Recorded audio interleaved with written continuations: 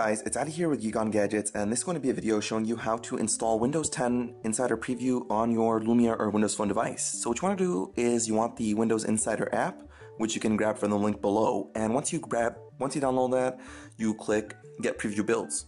Now today's release of Windows 10, which is rolling out right now, is only available for a couple devices, mainly the 630 and its variants, the 635, 638, etc., as well as the 730 and the 830. So if you have one of those devices, head on over and try downloading it.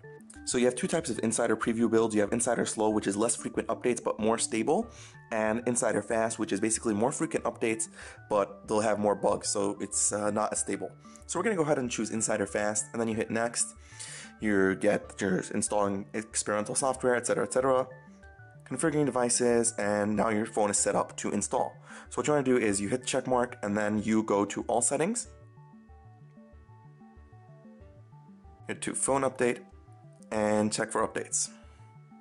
So after waiting about 10 minutes for the phone to find the first set of updates, it's finally updating, and now we're about 45% into the update. So check back in a bit.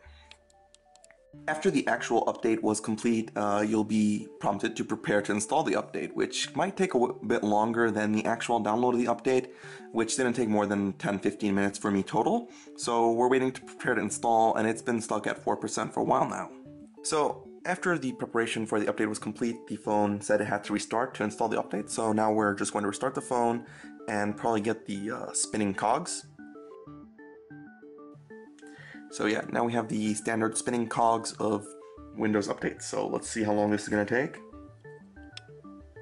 As you can see, there's a really faint progress bar down there, and we'll be keeping an eye on that.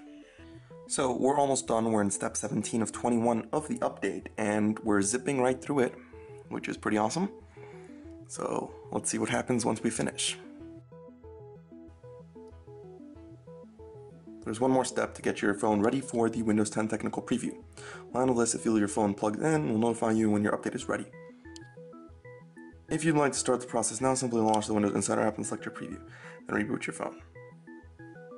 So we're not in Windows 10 technical preview yet. Similar to the Windows 8.1 upgrade, there is a second step we have to do. So let's head into the Windows preview app again, plugged in the phone into the power or AC, and we went back into the Insider Preview program where the device once again is going to reboot.